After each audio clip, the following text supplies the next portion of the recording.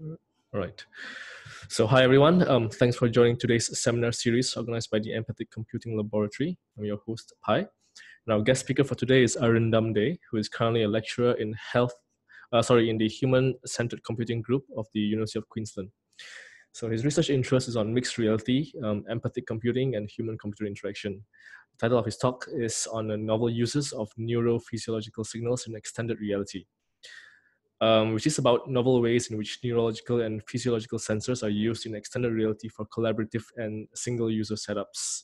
So the talk will be about an hour, and then later on we'll have a brief Q&A session. Hope there are more people joining. Let me just quickly admit them in. All right, so there'll be a brief Q&A session after the talk. So without further ado, I'll leave it to you, Arindam. Great. Thanks, Pai, and thanks for inviting me for the talk. It's like I'm talking to my home crowd here. So I've been part of Empathy Extended Reality Lab myself. Empathy Computing Lab myself. So it's been really great to be talking to you all. So like Pai mentioned, so I'm from the University of Queensland. Here I'm running a lab called Empathic Extended Reality and Participant Computing Lab. So University of Queensland is, just for those of you who don't know, it's in Brisbane, right? It's a very beautiful city of Brisbane, although you do not get to see a view of Brisbane from this height, but even if you see it from the ground, it still looks beautiful, right? And our campus at University of Queensland is it's really pretty, right? So it's probably the most beautiful campus you can ever imagine in Australia, right? So you should come. But now this is the time when on our campus there is a Bloom Festival going on, and this is really a very attractive time to be on our campus, right? Where all the jacaranda flowers, they bloom, and then we have a nice festival around it. It looks much better when you are here on campus, right? But from the images you can see that that's really pretty. Now this year, my family was supposed to come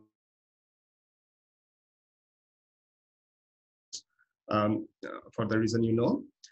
Now I sent a few photos of this to them, but I still feel like when I sent those photos to them, they said, yeah, it's really good, and I wish I could have been there with you right during this time. And we also have some kind of a music going on here as well during the night. So now what I felt when I sent it to them, that there is a disconnect between my joy and my excitement about this this festival and the beauty of the campus during this time and what they felt. In the same way, I also don't know exactly how they felt, because I wanted them to be here with me during this time. And of course we had other plans, but they couldn't come here. So this connection that we could have had if we were together, right? We are missing it when we are talking over Zoom, or we are talking over WhatsApp or things like that, or Facebook, right? Now, so I guess this disconnect between us is missing that empathy quotient that we could have otherwise had, right? So if I knew that, okay, they're really happy, so they have come to Australia, they have come to our campus, that could have created even more happiness in me. And if they also saw that, okay, I am quite happy to be here, they probably would have thought, okay, my son is there having a good time, so that's fine, and we are all happy. No, it didn't happen. But anyway, probably it will happen next time. The same way, it's not about just this kind of festival things, but if you also think about extreme experiences like riding a roller coaster, right? I remember as a child when I used to go with my friends on this kind of theme parks, we really had a lot of fun, right? And we could share our experience with each other. We could probably sit next to each other and can experience that, but it doesn't happen this time. This time around, now we all got busy and we are different parts of the world. But how about if we were able to share our experiences with my friends like we used to do as a child, right? So we cannot do it. And even if you, as a third person, if you look at this photo, you probably be thinking that, okay, that's a roller coaster ride, so people must be either excited or they must be very scared or very anxious. What's going to happen next? But whatever this opinion you have about this ride is mostly coming from your own experience. It's not really their experience. So you're seeing this as you're imagining yourself riding it, but not you're imagining the other person who are riding it, how they are feeling. If you look at the photo closely, you will see that different people have different facial expressions. It is quite clear that all of them, although they are having a same physical experience, but what they are feeling inside, emotionally and cognitively, is quite different, right? So you cannot really empathize with them unless you really know what they're feeling from inside. And the same goes for this kind of experience of kayaking, right? If you knew what the other person is seeing, how they're feeling, you probably could connect very well with your loved ones or your friends if you knew exactly how they're feeling. Right now, I have shown you a few nice photos that relates to tourism. Hopefully, you're now feeling a bit better now that we are not traveling at all. Now, besides this kind of recreational things, it also works in a workplace setup, right? So if you are trying to, if you're at work and you are sitting next to your colleague, perhaps you know how they're feeling through their body language, the way they're speaking, the way they're looking at you. But now, what we have seen over the few months that we're kind of forced to work remotely, right? Now remote collaboration and this kind of remote meetings, it's going to be a part of our life from now on, even if you like it or not. Now, this connection that we might have had if we are sitting together next to each other is going to be missing in this kind of remote collaboration setups. So the empathetic connection between people is going to be missing. Now, that's something we would like to focus on, and we would like to bring back to the life of people, even if they are working remotely, even if they are not next to each other, right? So empathy is basically, as Alfred said, it's seeing with the eyes of another, listening with the ears of another, and feeling with the heart of another. It's basically experiencing the reality of another, right? So now, you might have seen this video or that is going around, this VR application where a mother is getting connected with her deceased daughter, right? So this is a very touching experience. So me thinking about it being a parent and of course a father of a daughter, I can feel how intense this experience must have been for the mother, right?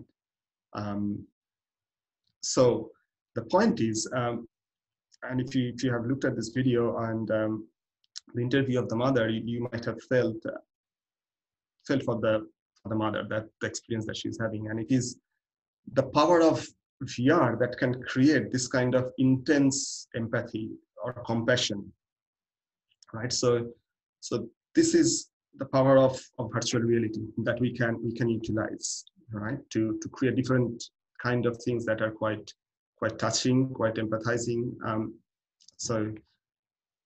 And that's why many people like Chris Milk, they say, so VR is an ultimate empathy machine, because you can create whatever experience you like using VR. There is no physical, it's not bound to any physical reality, right? And that brings us to the topic of empathy computing that we have been working on, and the empathy computing lab is pioneering this field. So most of you are already familiar with this definition that Mark uses quite a lot.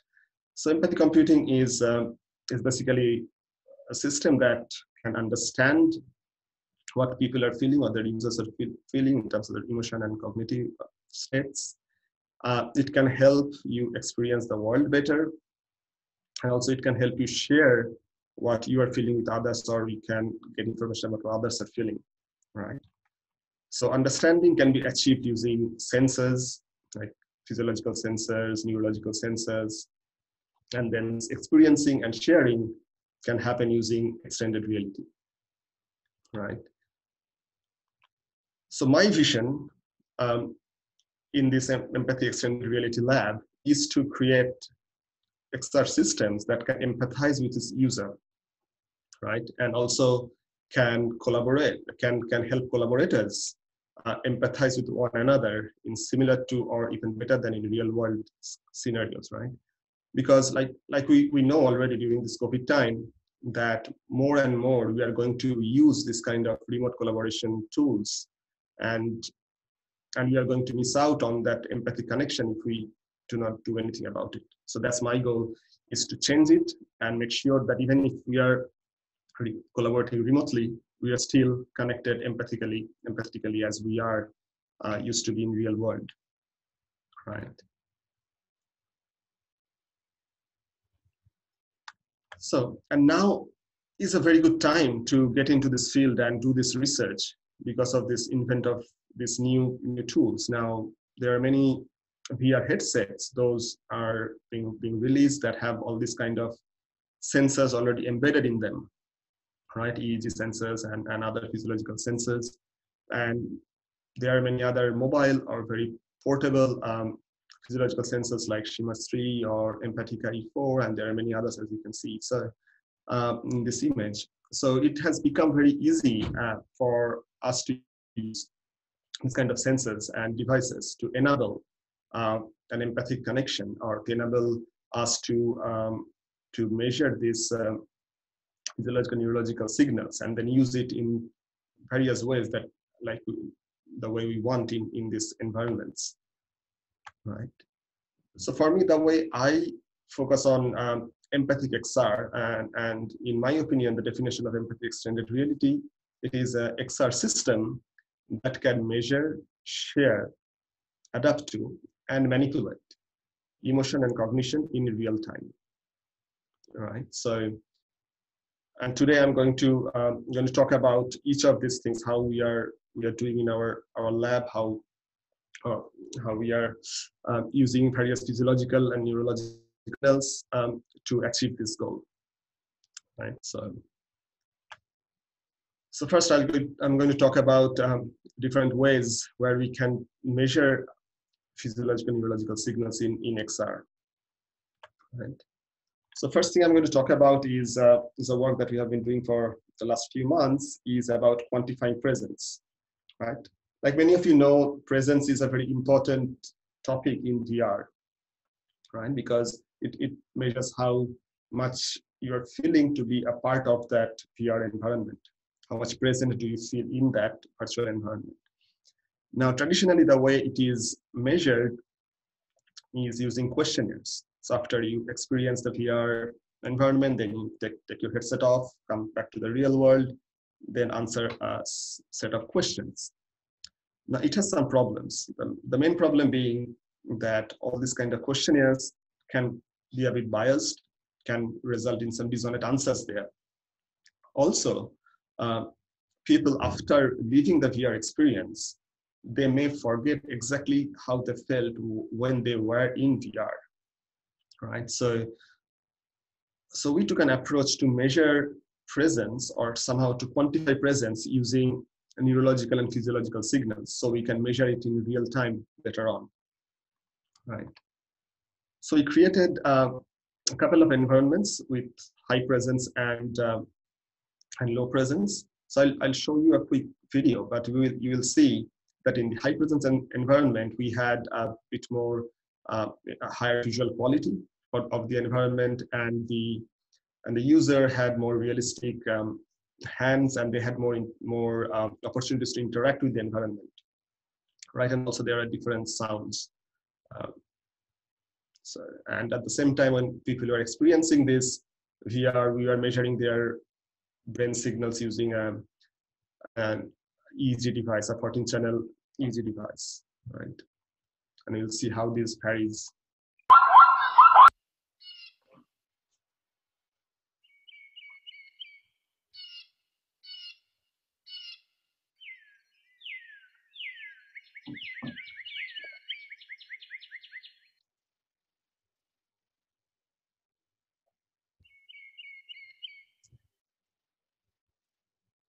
So you can see we can measure this kind of things in real time, right? And you can see a different neural activity in two environments, right? Just because they have different presence. So we ran a user study with that, and what we found was quite interesting. So there was definitely, like we expected, there would be a difference between high presence and low presence in terms of the brain signals and other physiological signals. What we found was in high presence scenarios, there were higher synchronization between the two hemispheres of the brain, particularly in all these channels, right? So if you look at this graph on the left, the blue bars, they indicate the low presence scenario, whereas the red bars indicate the high presence scenario. And the closer to one it is, it is more, it causes more synchronization, right? So that was one of the big differences. We also noticed a difference in terms of heart rate. In higher presence scenario, there were higher heart rate just because they had to interact more, or they had opportunities to interact more. That might have caused a higher heart rate. We've also noticed that higher presence environment cause less neural activity in the occipital region of the brain. So that's where we process our visual senses. So which means higher presence environment caused less visual stress because we had better visual quality there. We have also found that higher presence caused higher theta and beta activities in the frontal region, which indicates that people were more concentrating more and had more attention, paid more attention when they were in a higher presence scenario, right? And we've also noticed that it caused higher alpha activities in the parietal region, which indicates that they had less simulator sickness when they were exposed to the higher presence scenario than the lower presence scenario. So all of these things can be measured using this kind of neurological signals. And the goal is, if we can then create a model and find out this kind of footprints, neurological footprints of presence, then going forward, we can measure presence using this kind of tools in real time, and also we can adapt to the presence the person is feeling when they're exposed to VR. Right? We can adapt, we can increase or decrease the presence based on our application, what we want to do. Now, there is another way, another work that we are doing in our lab is we are trying to find out the effect of network latency on attention and emotion in VR. Right, so it's a work in progress. The student is still running the study, but I just wanted to share it with you. So if you see on the left, it's just a Tetris game where they have to just stack this kind of blocks. But on the right-hand side, there are two different levels of presence, different levels of latency, right? So one is 400 millisecond, one is 0 milliseconds, so quite real time. Now we're trying to find out if we are performing a task and there is a latency in our in the system, how we cope with that neurologically and physiologically. We're also trying to measure how much attention we pay, and if there is a collaborator, how do we interact with the collaborator in this kind of a scenario where there is a differing latency levels, right? So hopefully I will be able to share some more results with you in the coming months. There's another work that we are doing is about VR storytelling, where we are using neurological and physiological sensors to measure how people feel when they are exposed to a VR story, but when they experience the story from different perspectives. Now, I'll show you a quick video of a story that our student has created, and then I'll talk a bit more about it. This is Rex from the Galaxy Coast Guard. Mission This is Rex from the Galaxy Coast Guard. Mission log number 0472. I've landed in what appears to be a humanoid spaceship. There's not much time left. An asteroid is coming this way, too fast to be detected by the humanoid's primitive technology. I gotta get past this guard and warn the captain of the ship immediately.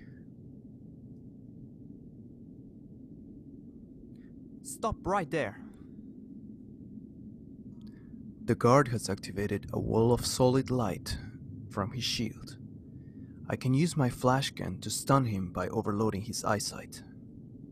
Good thing I brought a few flash guns with me. They should be sitting on top of a box next to my spaceship.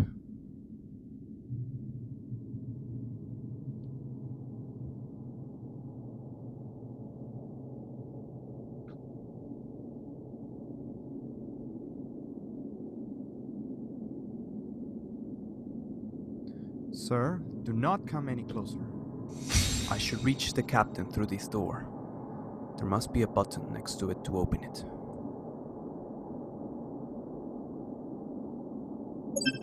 Access granted. So now the Coast Guard goes into the cockpit and talks to the captain. Now, as you can see on the right image, there are three characters, right? One is the guard, and then the Galaxy Coast Guard, and the captain.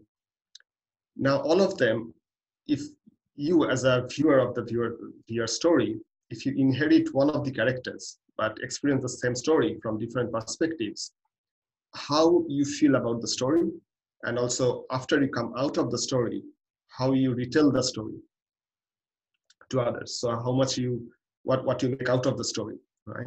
And we are going to measure it using both neurological and physiological measures. Plus, we are going to see what kind of emotion you express when you retell the story, right? Now, the idea is if we can find out this kind of a footprint of VR story experiences through their various neurological and physiological measures, then again, we can create adaptive VR storytelling later on. So we can perhaps increase the engagement using these techniques. We can perhaps increase the engagement of being into the story, how people experience a VR story in different ways, right?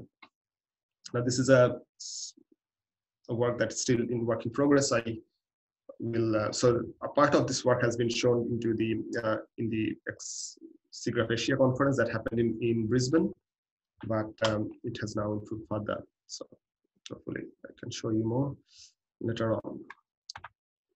And the other work that that we have used this kind of brain signals is to enable more accessibility using VR the VR applications, right? So if you can, so we assume that people with when we want to use VR, most of them will have access to both of their hands and they can really move around and interact. But what about if for some reason the user doesn't have access to their hands for whatever reason? Now, how can we enable them to use VR, right? So one option is to use brain signals using, so basically what is BCI or brain computer interfaces, and other option is to use facial expressions to do that, right? So we used facial expression technique to enable navigation and interaction using VR. And what they did is they were the same 14-channel EEG devices, which has EMG sensors there as well. And those sensors are basically used to detect noise in the EEG data, and then there are ways to clean the data.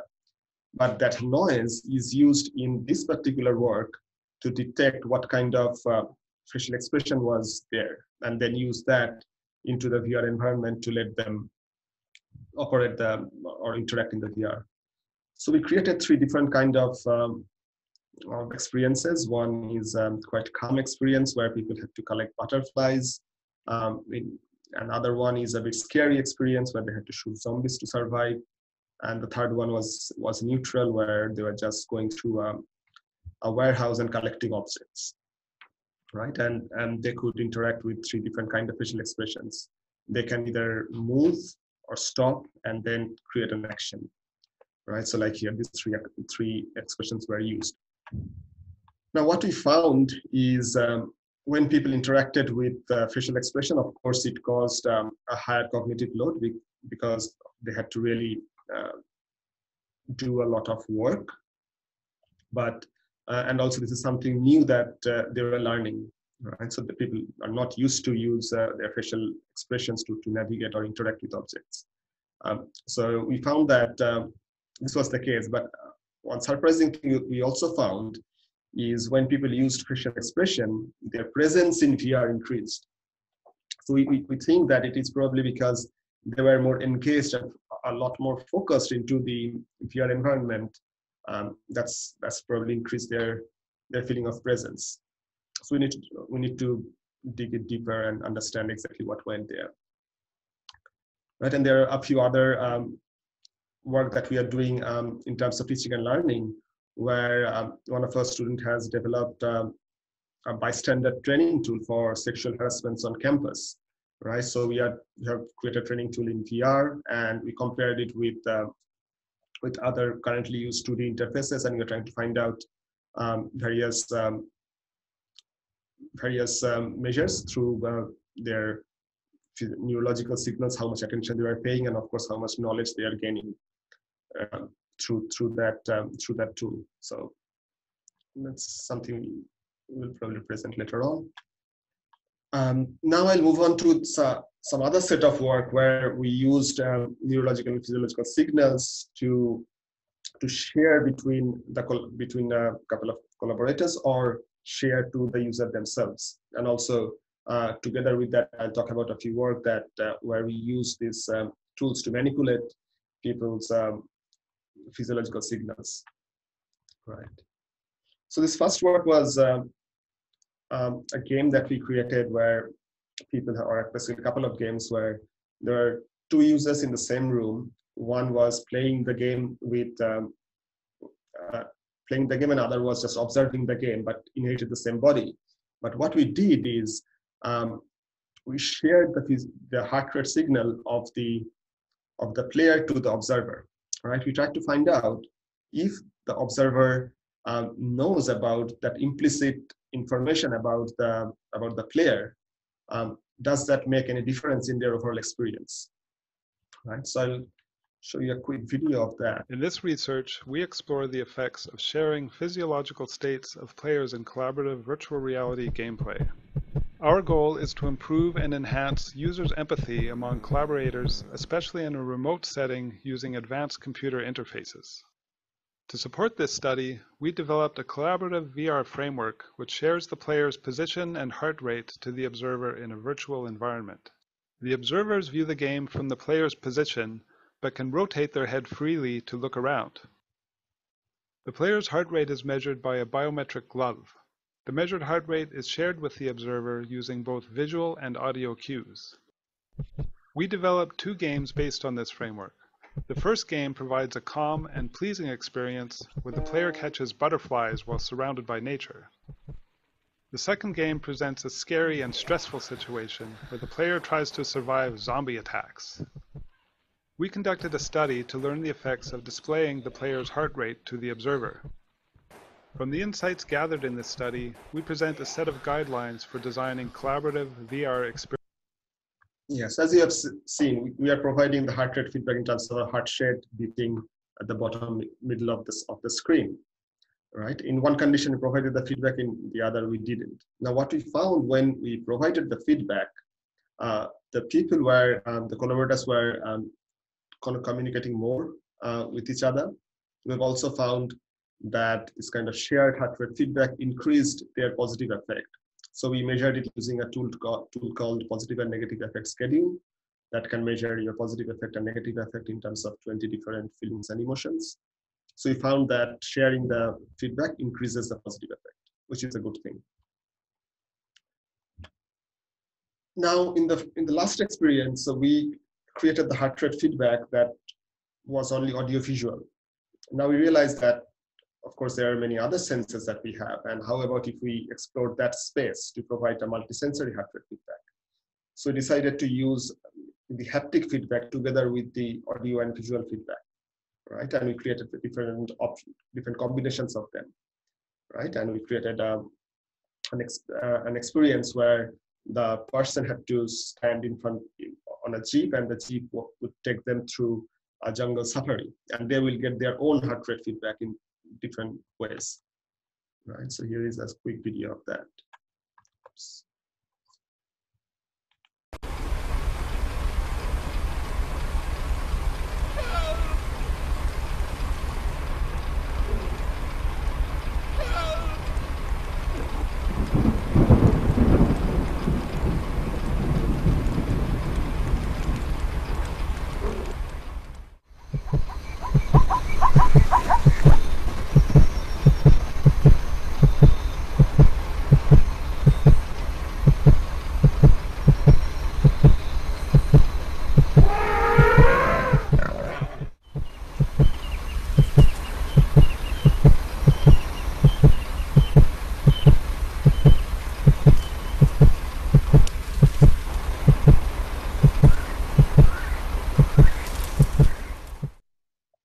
and the haptic feedback was provided using the Vive controllers, and it was vibrating in synchrony with the heart rate in real time. Right. So what we found that the audio haptic feedback was ranked the best by the participants. Right. So people thought the visual feedback was a bit more distracting, so they preferred the audio and haptic feedback. And in our future studies, we mostly used audio haptic feedback in our work. And we also noticed, our participant told us that they wanted more interaction, because in that experience, they were just standing behind the Jeep and the Jeep was taking them through the jungle safari, but they didn't have a lot of opportunities to interact. So the next study we created, study we did was where we used the multisensory heart rate feedback, but then we used it for a collaborative setup where one collaborator was sharing the heart rate feedback to the other, right? And of course, we also added more interaction learning from the earlier experiences, right? So what we did, we created 3 different environments here. One escape room game. So those of you, probably most of you know about it. It's just you need to find some clues within a given time to exit a room, otherwise you will get stuck there. And the other environment we created was more of an exploration, quite similar to the last experience that we have shown. There were just 2 collaborators or 2 people who are going through a few different scenes. In that case, they could talk to each other, but they didn't have to, and there was no interaction involved. Whereas in the escape room game, they had to work collaboratively to find clues, and they had a similar level of priority. And we created a 3rd environment where those two collaborators, they had to arrange a few furnitures in a room. Now, in that, one collaborator was taking a role of an instructor, and the other was the follower. So the instructor would say, take this table and put it there, and they would do it. So there was a difference in the power that they had, unlike the escape room game. So we again used the audio haptic feedback, and I'll just quickly show you the environment for the furniture arrangement.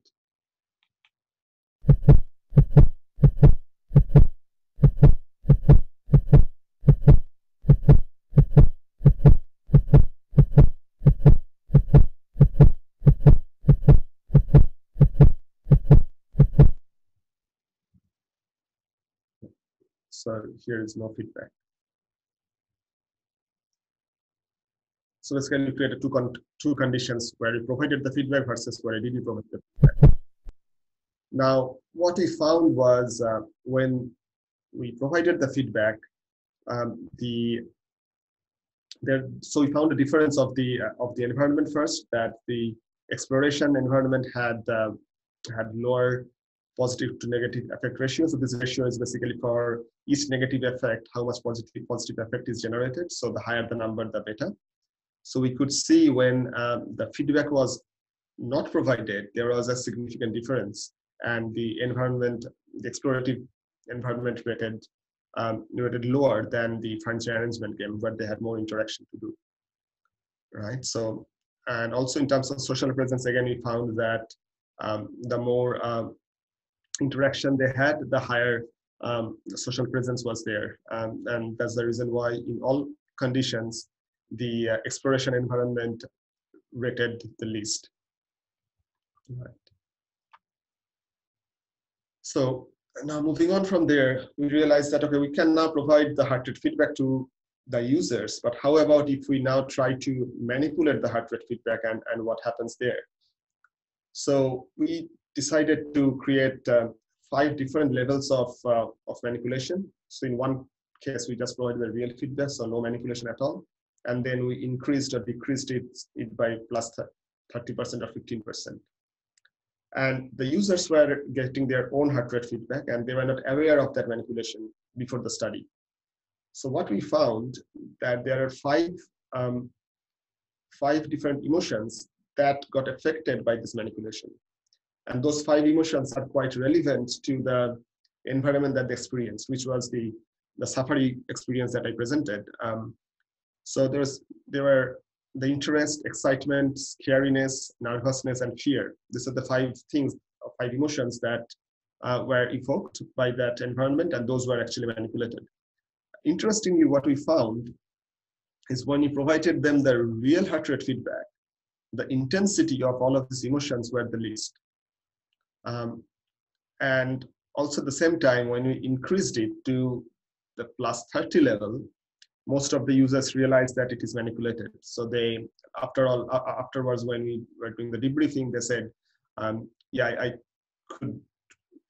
I thought that there is something wrong, because they didn't know that it was manipulated. They thought it could not be my heart rate, so there's probably something wrong in your system, right? So, but the good thing here is that although we could manipulate their emotions just by manipulating the feedback we provided them, it did not necessarily change their raw heart rate or the real heart rate, right? So this manipulation did not really affect their actual physiological state. Now, then we thought, okay, we can then provide this kind of manipulated feedback now between the collaborators instead of providing to the user themselves. So we created 2 different environments. One was more active, where people had to again shoot zombies and other creatures to survive. And they were told that if one of the collaborators die, they will die as well. So they had to really help each other to survive. And the other environment was a passive environment where they did not really have to interact a lot.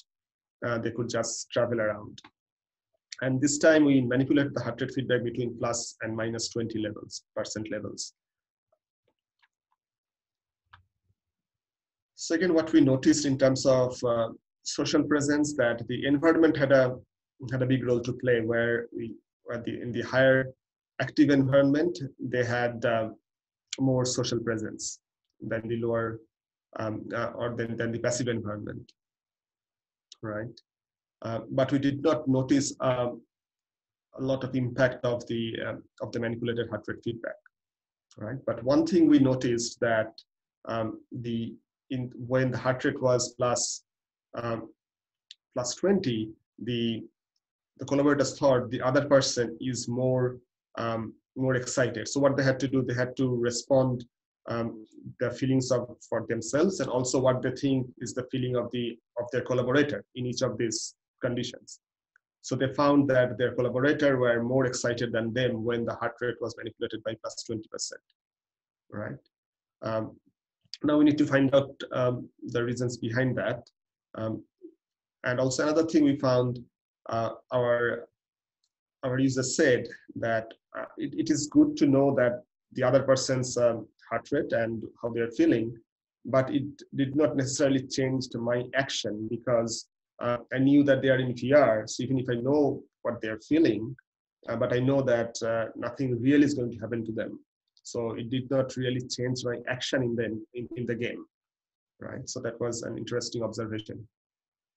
Now, all of this that I have talked about are in VR. Now, there's another work in progress where we are trying to do the same kind of an experience, create the same kind of an experience in augmented reality. So this is a work in progress, and the student is still working on it as I speak. So here, they have created a bomb diffusing game where you can really select, so you have to solve some problems to defuse the bomb in a given time. And if you cannot, then the bomb will go off. So that's the thing. Stop video. So yes, now we'll do some more studies to find out whether there is a difference between the heart rate sharing, physiological signal sharing between AR and VR or not, right? And how collaborators observe this, or how collaborators perceive this kind of shared feedback in AR as well. So in a summaries, what we have noticed through this set of studies that we have presented, and most of that has been done when I was working at Empathy Computing Laboratory at UniSA, what we have found is social presence increases.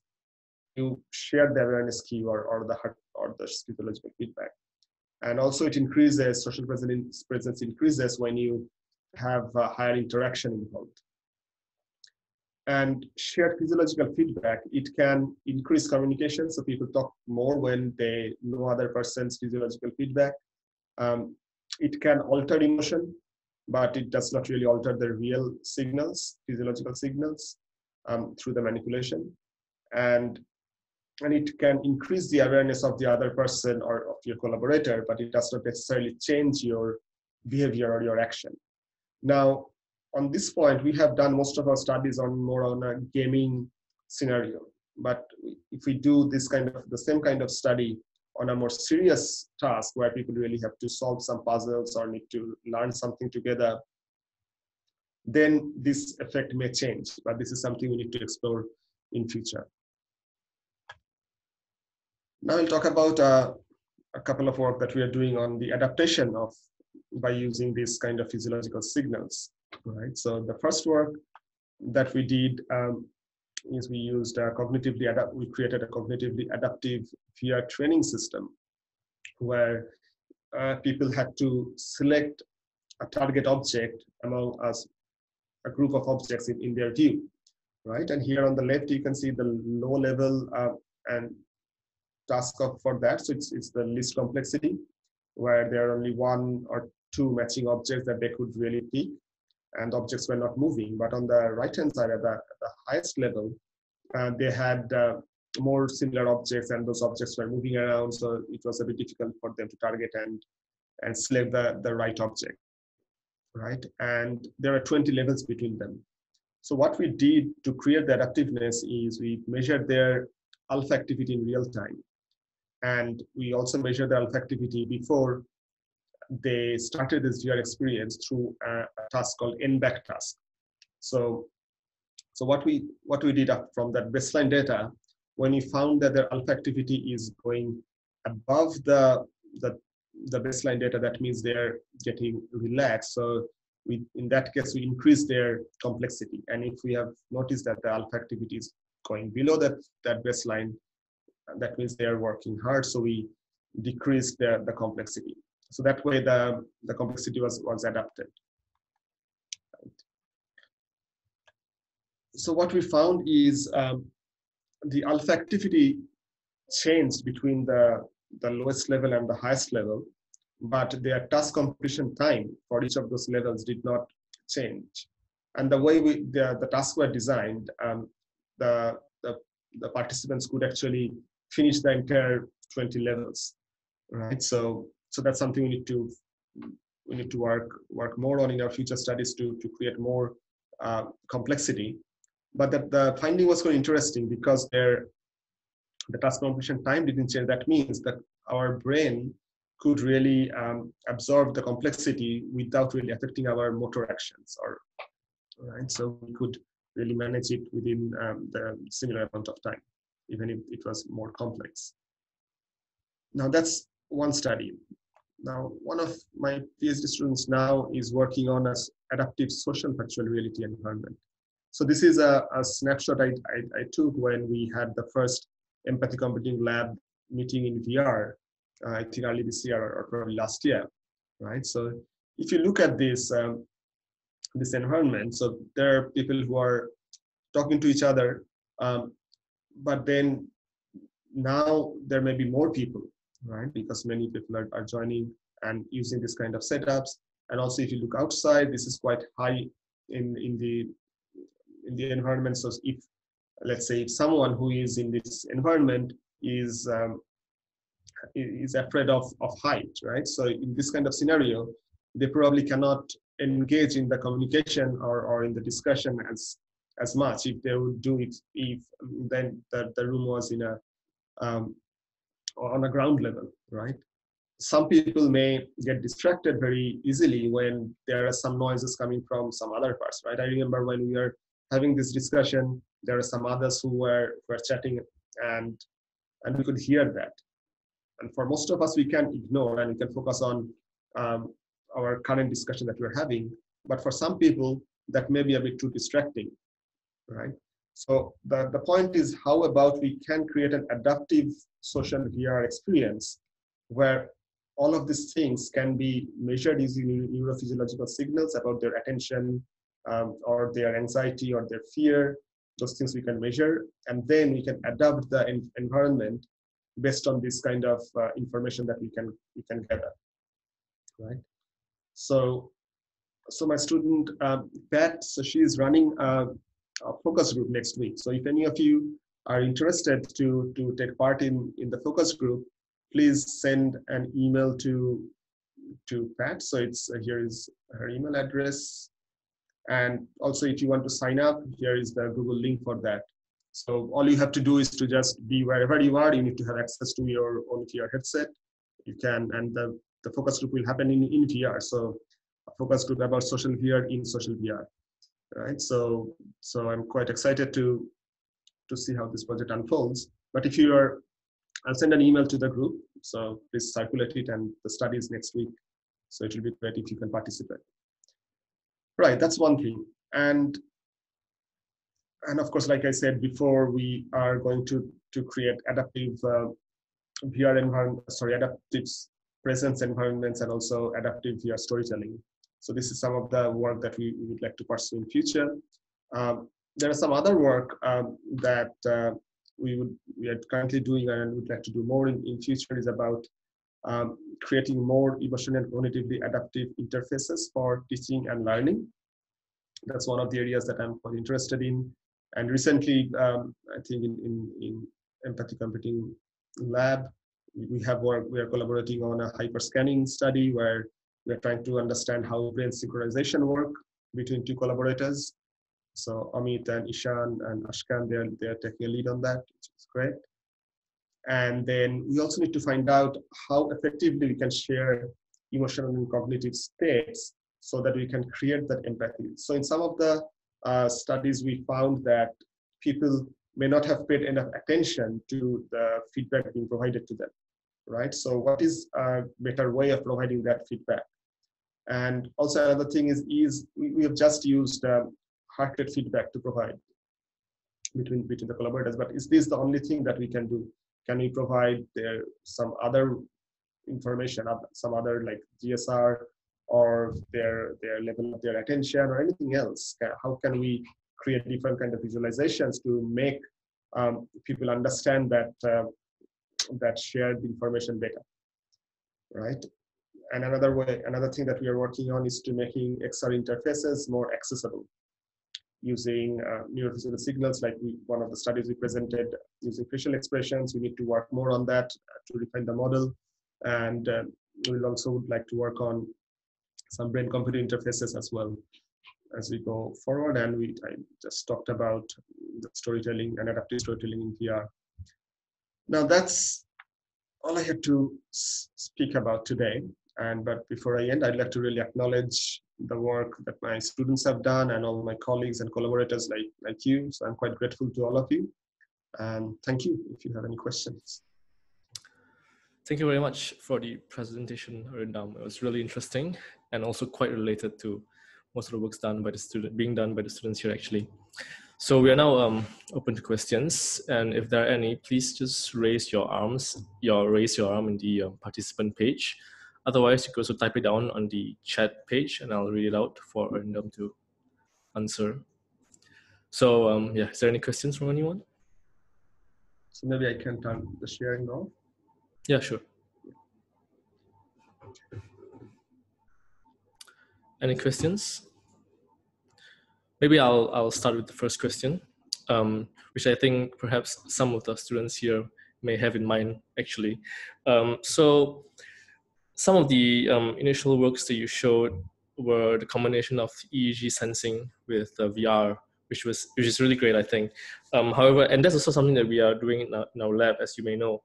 However, some of the main challenges that we face is the motion artifact, especially from using EEG devices, which is very susceptible to noises, any form of small motion, which makes it extra difficult because it's paired with VR, and VR requires motion, right? So I was just wondering what are the steps that maybe you or your students have taken to filter this motion artifacts, or some ways so that you could say that the signals that you get is not from moving your arms, but rather from the emotions or cognitive load. Yeah, so that's a good point, and we are also quite susceptible to this issue. So we have another professor here, so who is a professor of psychology, and they also use VR for some of their work, and they use EEG a lot. So what they do is, I'll come in a one point what we do. So they have a kind of a bar, and then there is a chin rest. So you really have to put your chin there, so you do not move your head at all, and then you just see something, and then just measure brain activity. So in that case, you can of course eliminate most of the artifacts that way, but that's not really a way you use VR, right? So we are trying to do it in a sort of in a way that's somewhere in the middle, and totally free interaction versus totally this kind of blocked scenario. So we have asked our participants in all of our work where you have used VR or EG to sit on a chair, so they do not really move a lot, and but then most of the interactions they were doing while sitting. So in that way, we could create less noise, but still there are noise, and then there are some other techniques to remove the noise before you do the analysis. Yeah. Okay. Any questions from anyone else? I had a question, Pai, and that was a great presentation. Near the beginning of the presentation, you talked about measuring the gamma activity and facial expression. I think it was the first or second example of the work you did. Was that using the EEG sensors across the top of the face, or how did you measure the activity in the gamma? So yes, it was using the Emotic EPA Plus EEG device. So they export these different frequency levels along with raw data. So we measured using that device. And they also have EMG sensors as well that measures the muscle movements.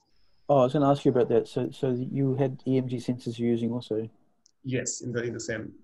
Was this put into the head mount display, or you just stuck them on the face, or how did you do that? It's part of, I think it's part of the EEG device itself. Oh, the EPOC Plus has EMG sensor? Yes. I didn't realize. Okay. Yeah. But that must only be across the top of the head, right? Not all over, like wouldn't be on the cheeks and eyebrows and so on. Yes, I need to double check exactly where it is located. So that it would be around here. So they have a. Oh, okay. Or they have 3 here. So one of them. So I'm not sure exactly where it is. But. Interesting. Yeah, I know the new HP Omnicept head mount display is coming on the market the first quarter of next year, and that one has EMG sensor in it as well, with eye tracking and heart rate as well. So that I think that'll be very useful for your research, probably. Yeah, I'm looking forward to it. They don't have EEG, but they you can of course use it with an EEG sensor also.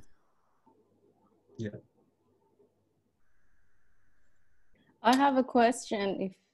Thanks, Arindam. Sure. Yeah, I'm Atia from UQ.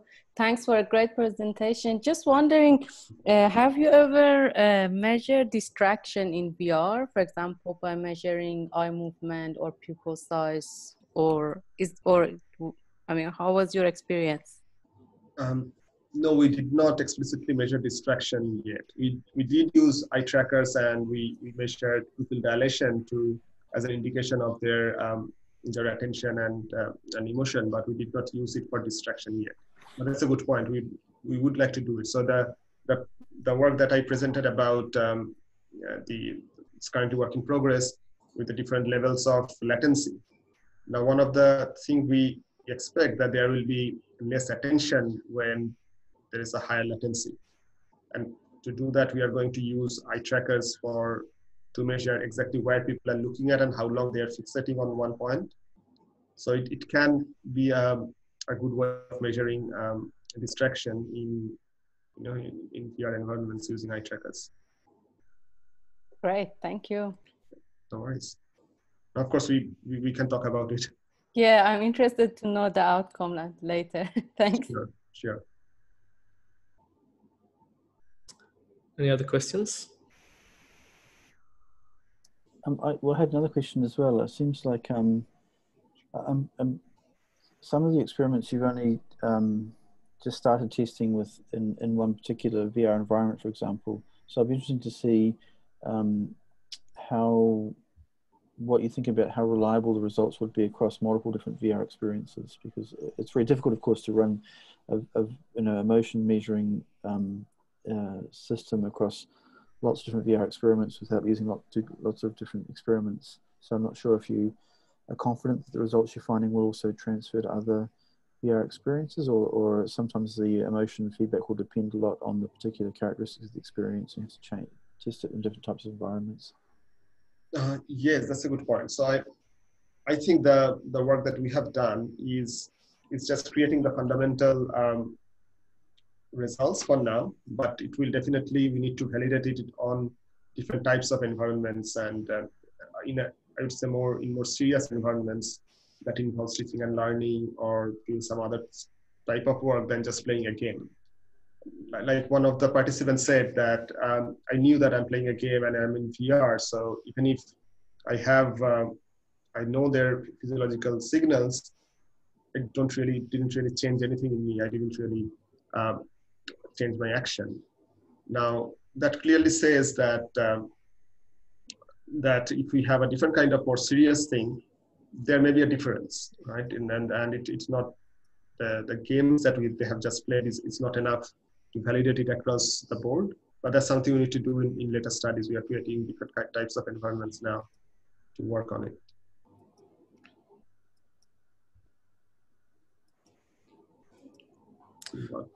So what do you think were the key research areas doing research going forward? So for example, more reliable emotion detection, or ways to share emotion, or more on the brain side or social? Do you have some ideas about what would be the good directions to research going forward?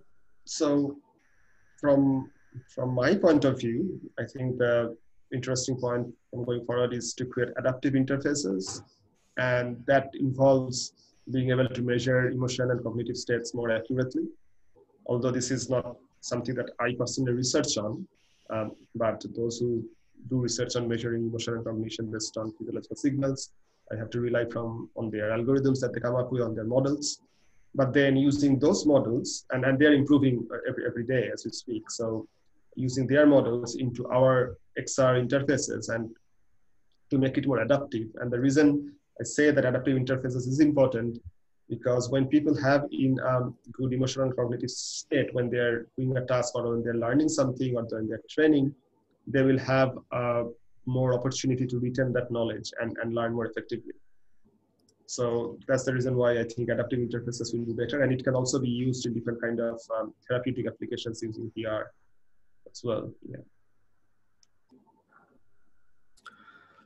I have two questions about the presence actually. So one of your earlier papers, you showed how to measure presence with physiological signals, which I think was quite interesting.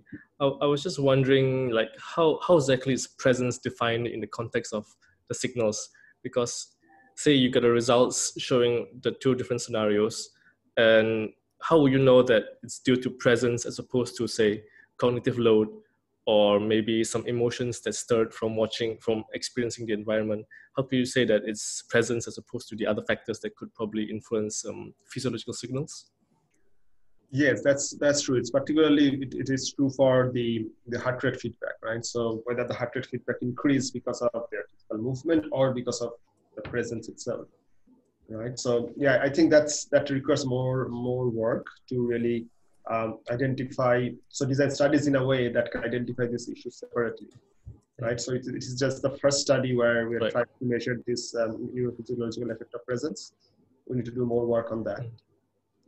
Yeah, I saw that you also had a measure of presence in the facial expression paper, where you use facial expression as interaction. So I was wondering, for that presence measure, were you using signals as well, or was it like questionnaires? No, for that we use questionnaires. Questionnaire based. We use Slatter Ushostit questionnaire. Yeah. Maybe one or two more questions. Anyone? I have a quick question. So thanks, Arindam. It was a very wonderful and insightful presentation. Yeah. So in the adaptive social VR project that you mentioned, so how are you deciding on the parameters, like to manipulate, basically to make it adaptive? As in, is it like task-based parameters that you want to adapt, or like how what's the thought process about that? Yes, so that's why we are running a focus group. So that the main discussion point of the focus group is to identify these parameters. right? So, and it will definitely depend on each individual user. That's why it is so powerful. If you can customize a VR environment based on each individual user's emotional cognitive states and other preferences in real time, that will be a game changer in my opinion. But to really identify the right things to manipulate or adapt is something we need to work a bit more on. And this focus group will have a discussion with people who have experienced social VR before, so they can so we can identify some of these parameters now, and then we'll do more studies and design environments based on this input, and then we'll do more studies to find out whether those are actually effective or not. So yeah, so it's a process. I don't have an answer to tell you now what we can manipulate, but of course, it's an understanding VR. There's a wide range of things that we can manipulate, right? Starting from visuals to sounds to many other things. So we need to work on that. Okay. Thank you very much. No worries. Okay, maybe one last question. Anyone? One last question. Maybe I'll ask the last question then. So I find the study that you had I understand it's still an ongoing study, so maybe the answer is not clear yet, but I find it interesting that you're trying to understand the quantification for latency or perceived latency in VR. When coming up with this idea of latency in VR, is there like a scenario that you think latency could be beneficial, or are you just trying to understand the correlation between latency and the physiological signals? Because to my knowledge, the lesser the better in general. But is there any case where you would see that latency could be beneficial in some cases? Not really. So we are trying to find out. So that idea of that project came from another project that we are not doing. So we are collaborating on this project with another group, and they are more interested into reducing the latency, right? So network latency. Now we wanted to find out how users get affected by this latency. So how much latency is acceptable to you? Now you cannot, of course, get zero latency. There will always be a certain amount of latency, but how much is acceptable and does not really affect users' usage of the system, whatever they're using. So this is the first step towards measuring that. So if you find out that even if you have about 100 milliseconds of latency, it doesn't really make a big difference, then probably that group, because they are more on a commercial group, they would probably work to achieve that 100 millisecond mark rather than trying to achieve the zero mark, right? So, yeah. Yeah, that's a great point, actually. Yeah, all right. Okay, thank you very much, Arindam, for your presentation, as well as your insight on this research, as well as every participant who has joined for the seminar. So keep in mind for the next, yeah, sure. So we will have the next seminar in the next 2 weeks. So please keep in touch with the updates from our site. And thanks once again. And I'll end the recording from my side.